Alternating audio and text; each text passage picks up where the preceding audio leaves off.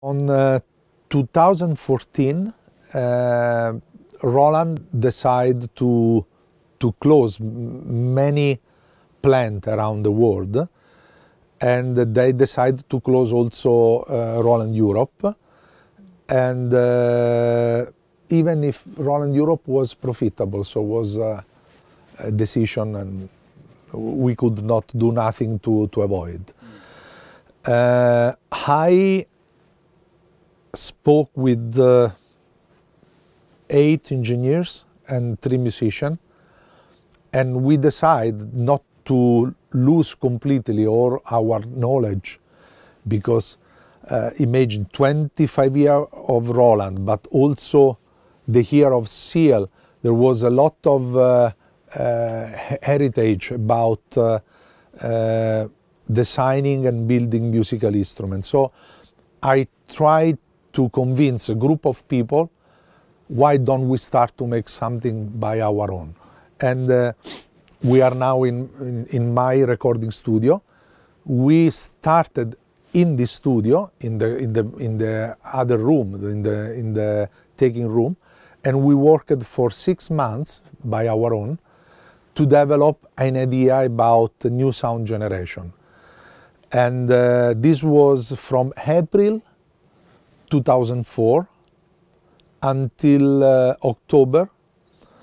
And when we get some nice result about new sound, a new way of making the sound generation, I call Mr. Fabrizio Sorbi, that is the CEO of Siel Company, an Italian company. And I ask him, we have a new technology, we have something that already start to work. Are you interested to make something in the musical instrument? Immediately say yes. It was and is still a big adventure, because start with a new brand for something made in Italy is only crazy people could do it. And we started the Dexibell adventure, and we developed a full lineup of digital pianos, and with a complete new technology. So Luigi, I think I'd love to hear about the Dexibell. How does the name come from? Okay, we decided to use a famous name that was Decibel, that is the unit measure for loudness. And then, of course, Mr. Bell, that was the inventor about many things related to audio. And then we decided to change the C with hex, because we were doing something extraordinary and with very extra large type of memory. So we decided to use the hex, and then we changed the eye with a different color, and we make the eye like handcrafted, because we wanted to underline that we made product, of course, with digital technology, but with a lot of handcraft.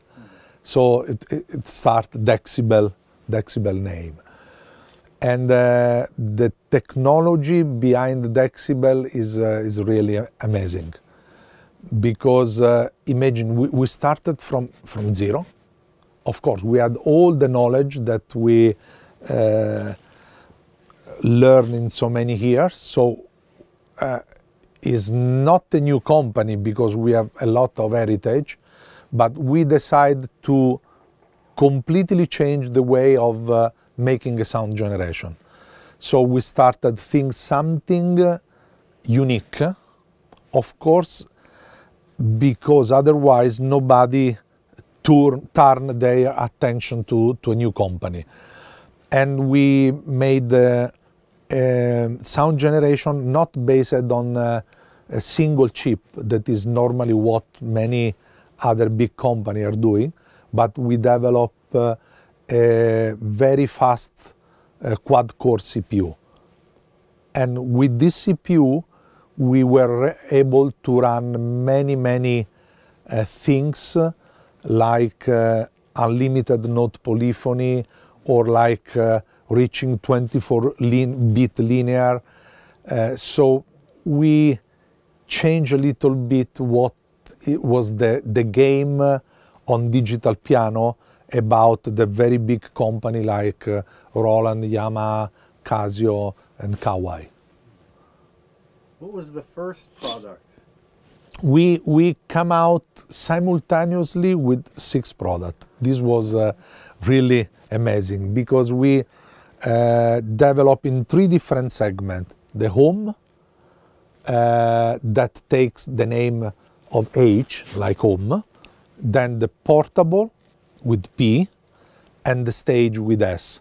For each one of these segments, we realize 2 products, so H7 and H3, then the portable, the P7 and P3, and the stage, the S7 and S3. All these products share the same technology, so this is also unusual, because even the smallest instrument has the same high quality of the biggest one. So the difference in our product are only different keyboard, different amplification, different cabinet, but same high level quality. So what do you call the technology? The name of our sound generation in terms of hardware and software was T2L, True to Life. And the nice things is that we could achieve to work together between sampling and modeling technology. So for the first time we could let the system interact between these 2 technologies. So we have the benefit of the nice sound sampled, but we have also the freedom of modeling the sound, so we can modify the sound when the player is performing. That's why we say that the instrument is alive, because when the performer play legato, play staccato, or use the damper pedal, the sound is not always the same in the acoustic instrument. We could achieve the same thing, so we didn't record just a fixed sound, but because of the technology that mix also modeling, the sound change while you are playing in a very nice way. So the sound is alive. Alive in Italian means vivo. That's why we name all our lineup Vivo. So Vivo piano means they are alive under the performance of the player. And what was the initial response that people had to the products? In the beginning they were interested but a little bit suspicious, because who are you? Where are you from? An Italian company? Do you have enough technology? But then if we could achieve to play the instrument, to let some musician try the instrument, they get immediately in love. And for me, I still remember one thing that was a dream. The first NAMM show that we did on 2016, Stevie Wonder came through our booth and he wanted to try. You can imagine, I was kind of shocked, and I personally explained to Stevie the technology behind. I showed to him some sound, it started playing some sound, and he fell in love with the instrument. He decided, because I explained, we are a startup, we are very young, we are 12 people, so he said, I do not want to be endorser, I want to buy the instrument for me. So he bought one instrument, he took home, and was the first day of NAMM show. The second day, I think 20 or 30 very important musicians came because Mr. Stevie Wonder called all of them. So Victoria Theodore, Alex Alessandroni. So we had on the second day and the third day of the NAMM show so many important musicians that I was really shocked. And it starts a kind of word by mouth between musicians. And the incredible thing is that we started from the bottom. We started from the end user. So it was quite impossible to reach a retailer, to reach store, because they don't believe in us. And was the musician, and still today are the musicians that go to the shop and ask for Dexibell. So this kind of trend helped us very, very much. And of course, this was the first NAMM show, then we did 2017, and we did also this year. And now the reaction of people, reaction of dealer are much, much different. Now, let me say we are out of the noise level.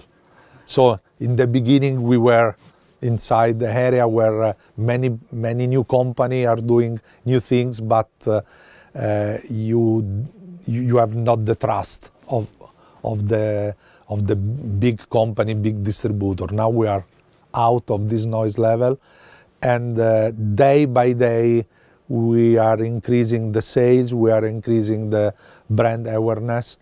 And 2017 on May we started distribution in US, and now we have one person that opened Proel North America, whose name is Antonio Ferranti, and thanks to him we are developing a very, very nice market business in US.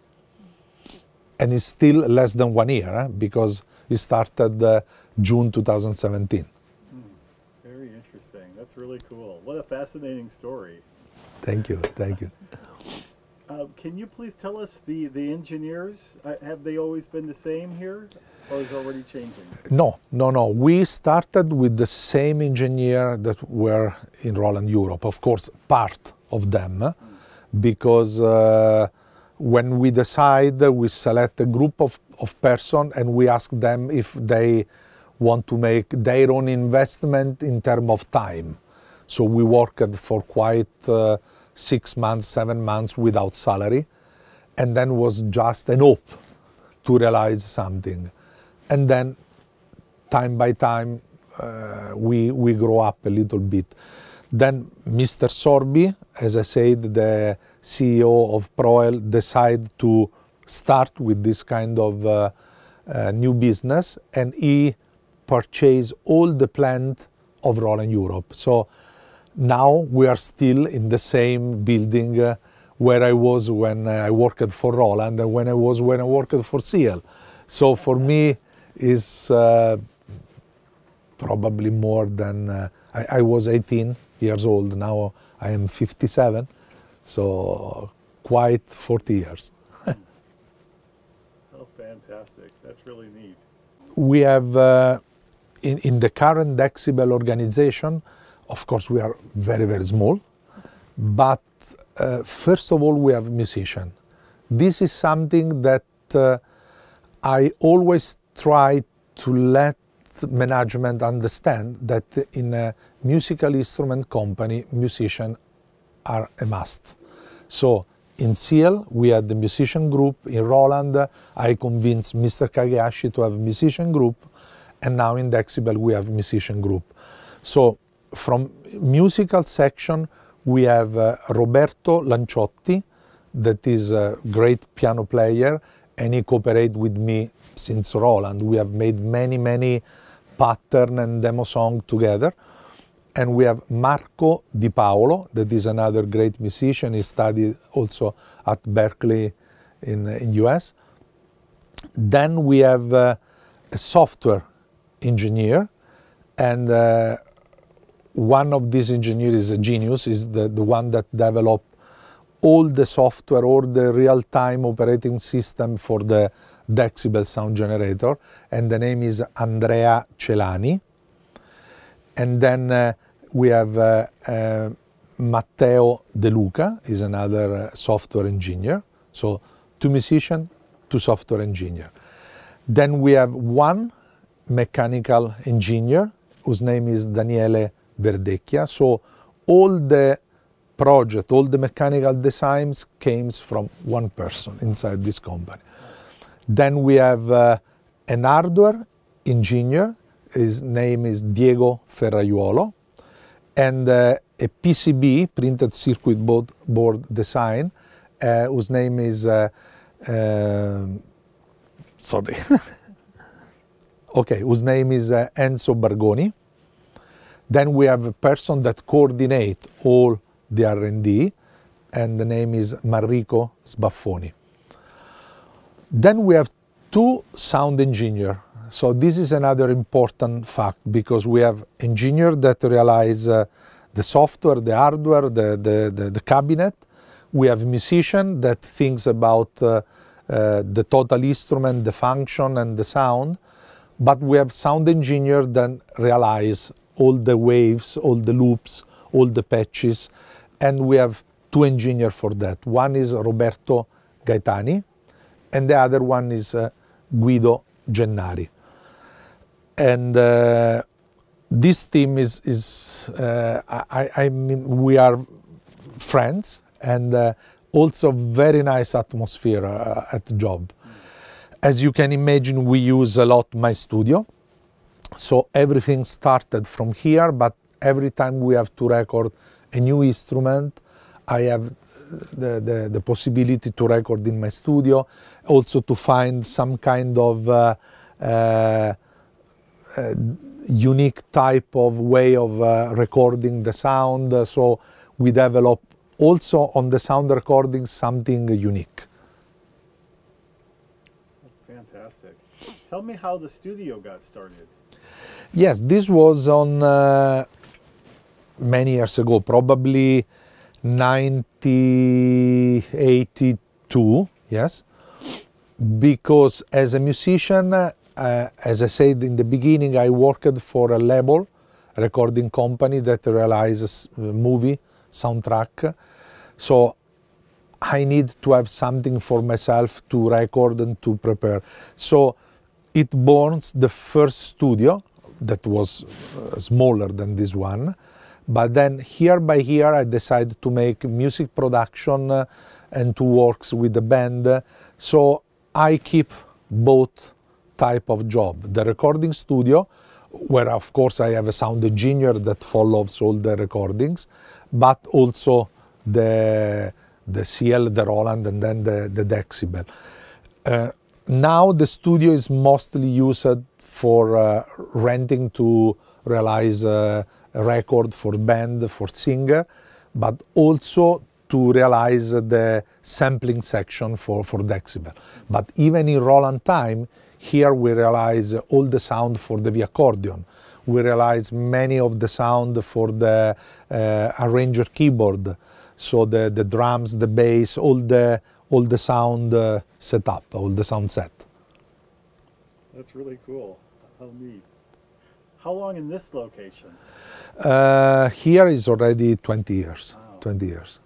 And what was the first board? Tell me how that progressed, your control board. You mean the recording? Yeah.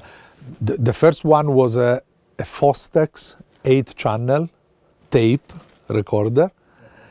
Then I moved to the Fostex 16-channel tape recorder, and this was the analog type. Then when Roland realized the DM80, that was the first digital recorder by 8-track, I start with 2 DM80, so I moved to digital, then reaching 4 DM8 up to 32 channel, and then finally I moved now to computer. I'm using a Mac with Logic audio. But I still keep something vintage on my studio. So before entering on the digital to analog to digital conversion, I use strictly many tube preamp. So I'm using a lot of vintage preamp with tube, with valve, to have much more warm sound, and it creates a very good atmosphere of sound. I would like to hear your impression of the Fostex products, because I was so very proud to interview Yoshi Abe-san. Yes. And I would love to hear what you think of his product. Yes, was great. Was great because he keep the multi-track recording to affordable price and to kind of a home studio.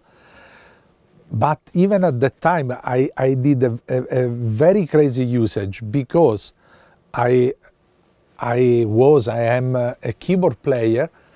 Then I had the need to make much more than 8 track. So at that time I use 1 track for sync, and I use a lean drum machine that send usually a kind of sync code. So I record this sync code on 1 track that synchronized the lean machine. Then the lean machine was connected to MIDI to a sequencer. So usually I use 7 track on the tape, just for voice, for guitar, for something that was acoustically recorded, but synchronized with lean for drums, that synchronized MIDI for all the keyboard. So finally, even at that time, I mixed down something with 32, 40 different tracks. That's crazy. Yeah, and this I keep the same type of working with the 16 track, of course, increasing the number of audio recording. Yeah. That's very cool. That's really neat. Is there anything else that you wanted to talk about? I know you prepared some notes and so on. Is there anything that we missed to talk about? No, probably we cover everything, and I don't know. Probably, if you like, I say something about the Dexibell, the next idea that are coming. Yeah, please. Yeah. As a Dexibell, we are of course designing many instruments. Already this year we will introduce 3 new instruments, but we are already designing the 2019 and even the 2020 technology. And as I said, we have developed a unique sound generation board, and we already are thinking to the next sound generation board that will give us tremendous power to manage so many DSP in real time, so many oscillator. So at this moment, the Dexibell lineup is a digital piano and digital organ, because we also made a vintage organ with motorized drawbar to emulate the Hammond, but also the transistor organ type. And we have also a pipe organ, so a kind of keyboard that simulates all the type of pipe, including orchestral sound. But we are thinking also to other instruments. So our technology could allow us to make everything, to make drums, to make accordion. We are now have to focus to understand which one is the next step for Dexibell. Well said. Would it be okay to ask you your impression of Farfisa, the instrument and company? Yes. I was very young. I was a teenager. For me, was incredible, because I visit Farfisa because I own several electronic accordion of Farfisa, the Cordovox, the synth accordion, and at that time was a huge company, 100 people working there, and probably I start my feeling on designing musical instrument visiting Farfisa.